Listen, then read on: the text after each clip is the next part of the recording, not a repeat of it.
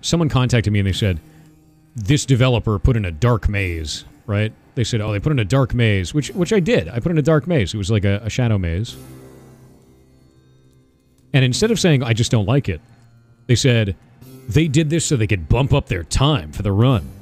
They're bumping up their time so that I can't refund the game. The game is 2.5 hours long right now in a single playthrough, of which there are thousands of routes. It's 2.5 hours long. The dark maze, at maximum time, took about 2 minutes to get through. Clearly the person's being a little, like, conspiracy theory tinfoil hat, right? But they brought up a good point. The dark maze sucked. It was lame. So I got rid of it and I changed it out. Their negative review went away.